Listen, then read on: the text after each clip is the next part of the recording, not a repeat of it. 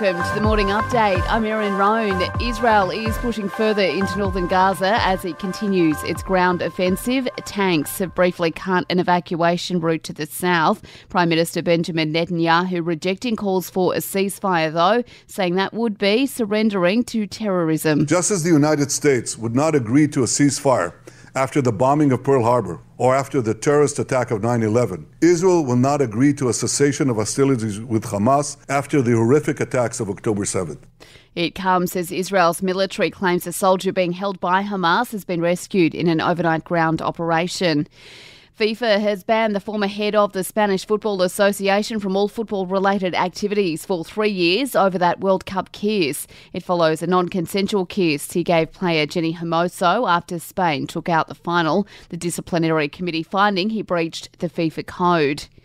Victorian winemakers have welcomed a decision to walk away from a free trade deal with the European Union, the EU wanting to restrict them from using the term Prosecco despite it being recognised as a grape variety. Winemaker Catherine Brown says that could have had a big impact on the industry here. One of those big cons was about these geographical indicators, which included Prosecco, included dairy names such as feta, and they really dug their heels in. So we're absolutely proud that that's the way that it's turned out.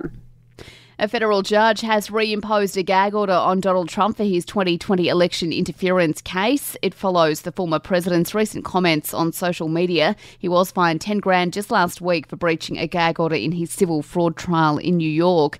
And we are being urged to get behind Movember this year to raise money and awareness for men's mental health. It's the 20th anniversary of the movement this year. Movember's Sam Gledhill says over 1,300 projects have been funded globally. So it's a movement that started with 30 blokes here in Australia in 2003 and so far has amassed the support of over 6 million mustaches, all united by a commitment to help keep changing the face of men's health. Sport and entertainment is up next.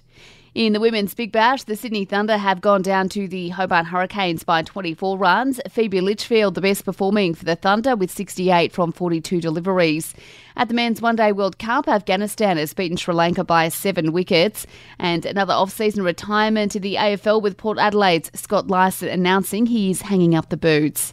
In entertainment news, David Beckham has earned a dinner invitation with the King after a reported falling out with Prince Harry. The monarch believed to be keen on signing Beckham as an ambassador for his Prince's Foundation charity.